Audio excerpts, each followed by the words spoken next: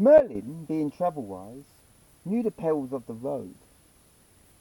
He passed many a goat-herder as they fared upon the grassy verges.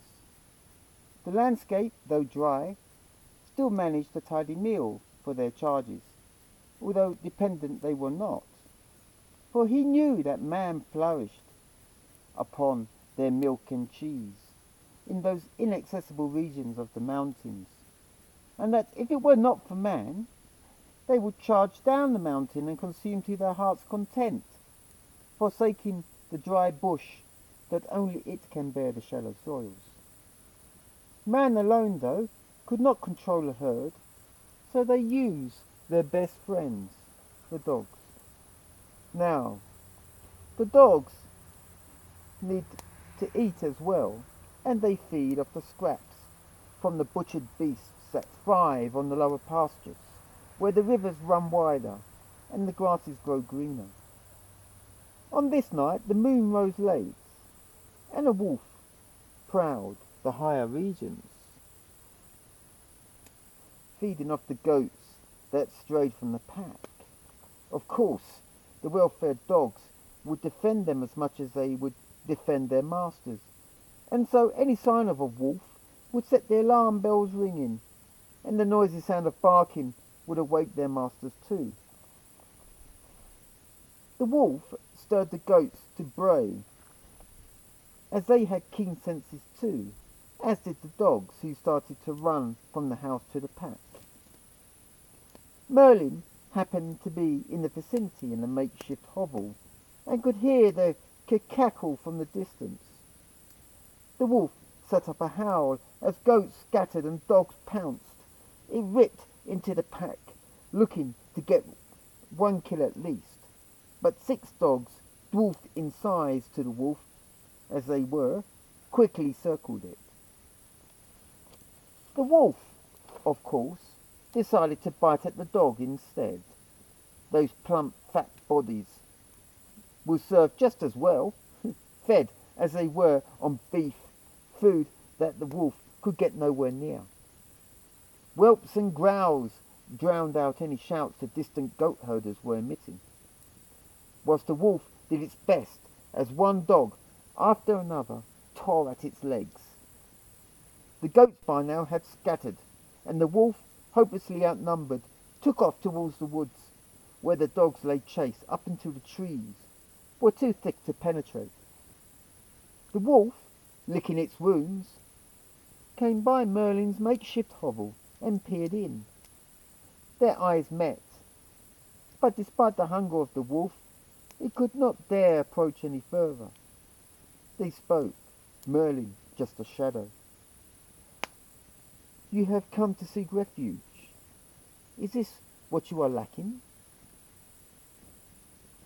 "I need answers. What is the law here? Why is my domain, once king in these parts, being removed from me?" To be king is to have responsibility. When you thought you were king, you were only a hunter. "But it is my prerogative to kill and eat. Your goats get fat on scrub and grass. Your dogs get fat on tripe and biscuit. Your men get fat on beef and wheat. What is left for me?" I feel your anguish. Little are you favoured by humans. Can you not see your progeny gave birth to the dogs, who learnt to cooperate with man? It is your own doing. And with this, the wolf slinked off, muttering some unpronounceable words in the distance.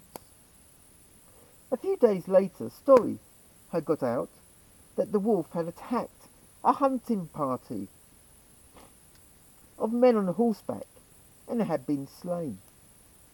Merlin, by this time, had moved on, and the very same hunting party was crossing his path. First, though, came an unmounted horse, bearing the royal seal on its leatherwork. The horse stopped at Merlin's makeshift hovel and peered in, obviously snorting and breathing heavily after the gallop. It bore wounds on its body. "You are bleeding," Have you come here to seek refuge? Lee, I need answers. Why should I be driven against the wolf to protect my rider? Must I not save myself first? Yes, I see you bear the king's emblem, and such a fine horse as you would have as your master the king himself. Does the king survive? That is not my concern. When my ancestors were king, we roamed these fields freely. Now not a single one of us abounds. From the day we are born, we are harnessed into slavery with bit and bridle to turn this way and that. Even the dogs have more freedom.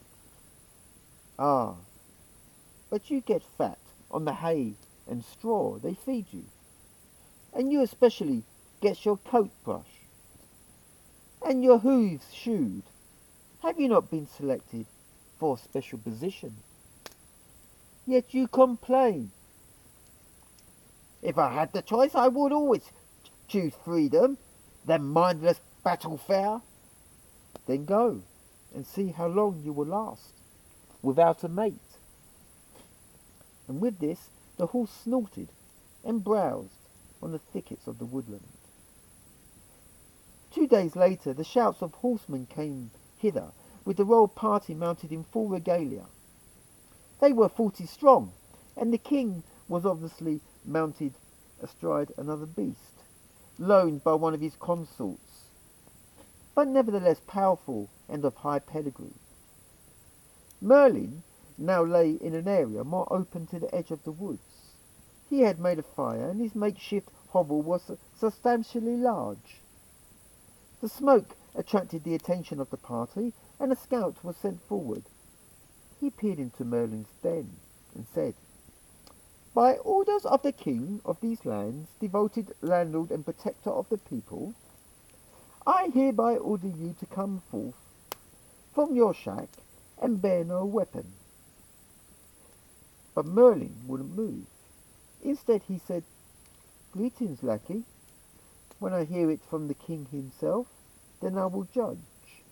I cannot judge your words."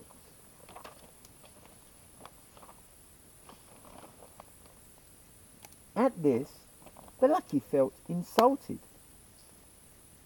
How dare you contravene the king's word? Ah, but I have heard the voice of 2 kings before this. Why should I take your word to be the true king? I will hear it from the king himself. This is preposterous. And he went away snorting. On hearing this, the king quizzed over this character. 2 kings before I? You must go back to him, man, and show him the royal seal. So the lackey did, only for Merlin to say, "But I have seen the marks of the royal seal twice before, once on a wolf, another on a horse. What makes yours any different?" The lackey looked away in disbelief. "How can you compare the king to that of an animal?" Obviously welling up with anger inside. "But I am not. I am merely comparing it to you." "This is sophistry. How dare you? How dare you tie me up in words?" "Words, no. But language, yes. Your king needs to present himself personally." "You will be done for treason." And he grumbled as he left. The king, on hearing this, quizzed over this character again. He pondered an hour and decided to approach the camp alone. His aides were aghast, but the king ordered them to stand their ground. He approached the fire pit, some 100 metres from his hunting party, who now scattered in all directions of the circumference. The king had given an order that at each wave of his hand the party should approach by half the distance. On arriving, the king briskly asserted, "I hear you have met 2 kings before, dubious as it might sound." "Ah, but it is not for me." "Will you come out and face me so that I may see you?" "It is for you. to face yourself.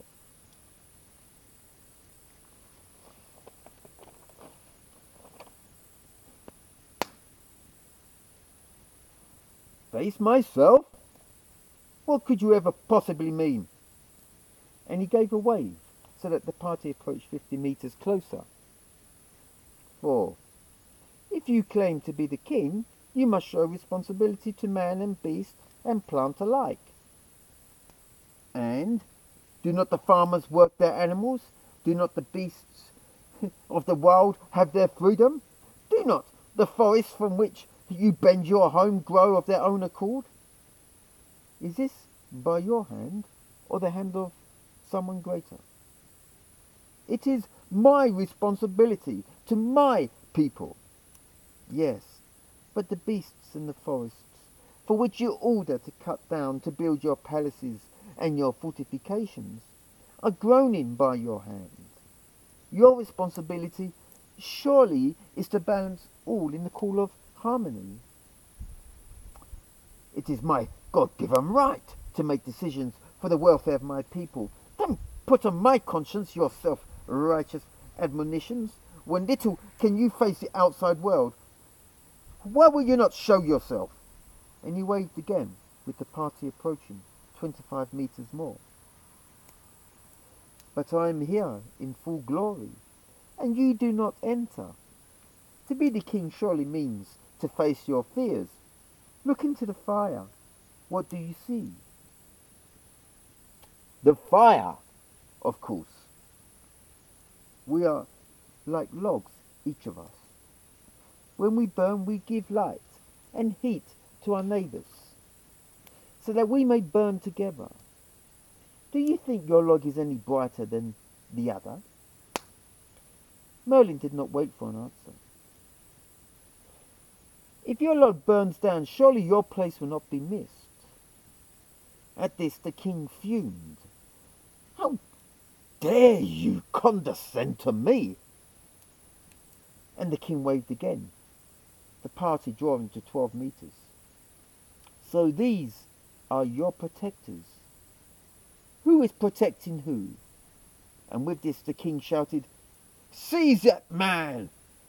And all the men rushed into the makeshift bender, which on being so full sprang open to reveal nature still growing. The king, however, remained outside, and one of the men said in a whimpering voice, "But there is nobody here." At this, the king entered, surrounded by his hunting party. The king said,